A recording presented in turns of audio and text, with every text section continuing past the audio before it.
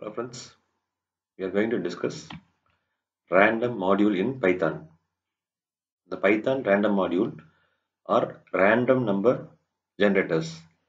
A random number is a number that is generated by chance, that is generated randomly. To use random module in Python program, it needs to be imported using the import command.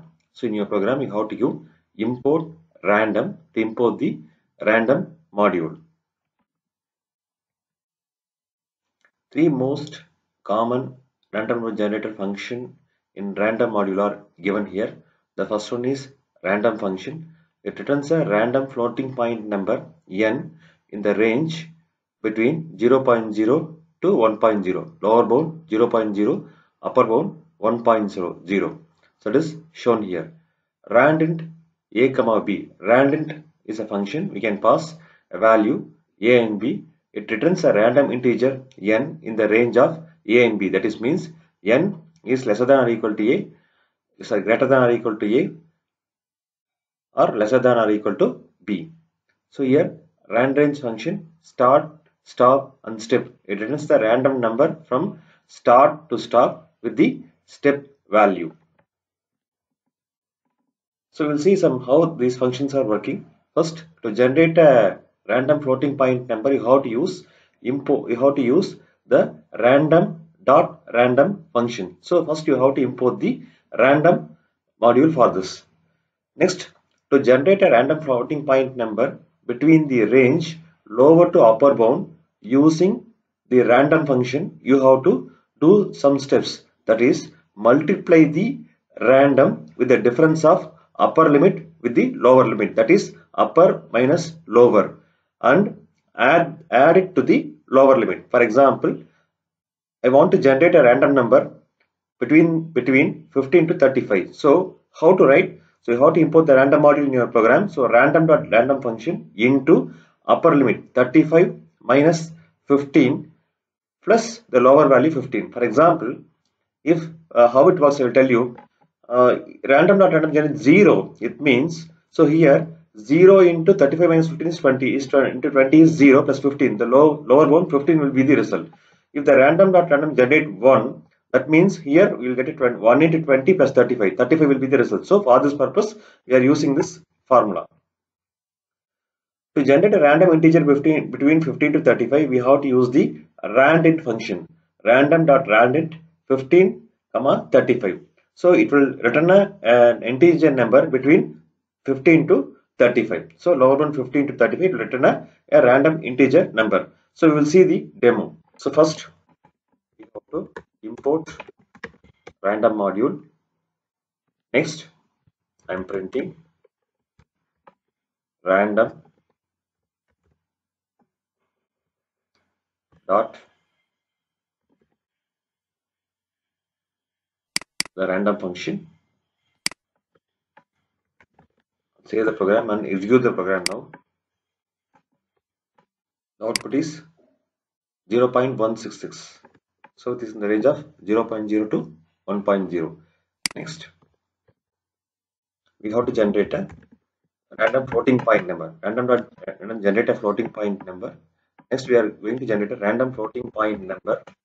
Random dot random function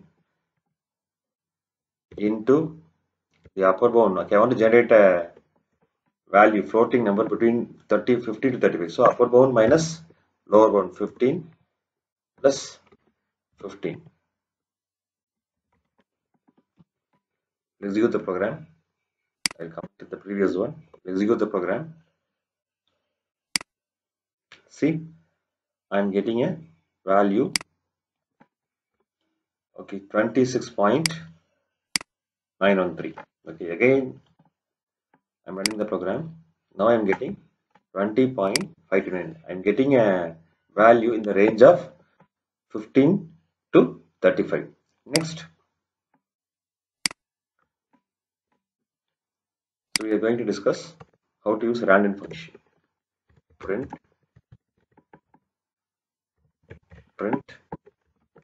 random dot rand int a and b. So I want to generate a value between the integer number 15 to 35.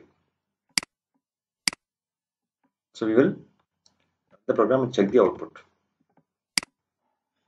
So now I'm getting 24. So in this way 15 to 24. Again I'm running a program. I'm getting 33. So in the range of 15 to 35. For example, I'm changing my range. I want to generate a number 10 to 200. Okay. In this case, I'm getting an integer 96. So in this way, the rand int will work. So to accurately see the latest statement only, I'm commenting all the previous statement. Now we will use the step print random dot